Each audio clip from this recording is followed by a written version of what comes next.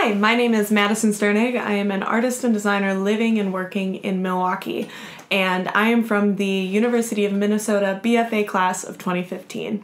My relationship with the Nash Gallery began in 2012 when I was awarded the Dean's Freshman Research Scholarship, and through that I got a stipend, and it was a project assignment to be the research assistant for the Nash Gallery for their upcoming exhibition, The House We Built, Feminist Art Then and Now. As a research assistant, my job was to not only learn about the feminist art movement of the 1970s and the artists that gave birth to that movement, but also to research what those artists were doing currently, and to research what kind of artwork they were making currently if they were still practicing. I didn't know it at the time, but that project definitely changed the trajectory of the type of work that I was making, the type of art that I was interested in, and really what I believed that art could do in the world. And at the same time, I was developing my own creative voice that was very much influenced by the work that I had done that I had seen in my research. I also was able to get an inside look at this is what you have to do this is the work that has to go into planning an exhibition and acquiring the work for an exhibition and hanging an exhibition. And as a freshman, that was really valuable. Fast forward to my senior year of college, in my professional practices class, we were really learning about the importance of getting your work shown in small group exhibitions at the beginning of your career. And I sort of thought, well, why not make my own group show? So I had an idea to create an exhibition around the topic of feminism in the digital age.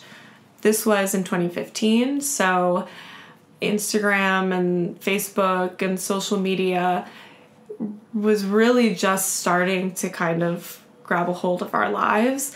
And to me, feminism looked very new in that sphere and was kind of gaining this digital momentum in a way that it hadn't previously. So I approached Howard and Therese with my idea to do a show, and they were completely on board. They gave me all of the resources to be able to execute something like this.